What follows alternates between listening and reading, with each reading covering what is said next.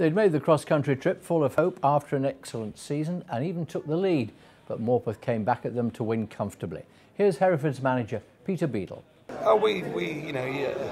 Cautiously you think this fairy tale couldn't get any better. We've come here on the back of a fantastic season and we've scored in the first 90 seconds and, what more could happen, and how far away from we could be when we stood here now and after everything that went after that. But it still doesn't take away the shine of what has been an incredible first year for this football club. It's been, from where it's come from and where it is now, it's just been fantastic.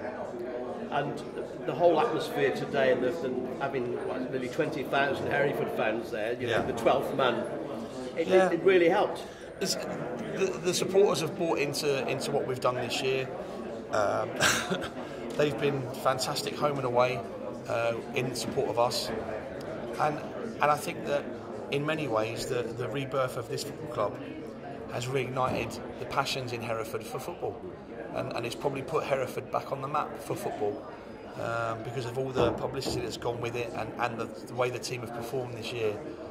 So really, like I said, despite taking today's performance and result, because the result was harsh we never expected that, but it was, and credit to Morpeth and fair play to them. I thought they deserved it in the end.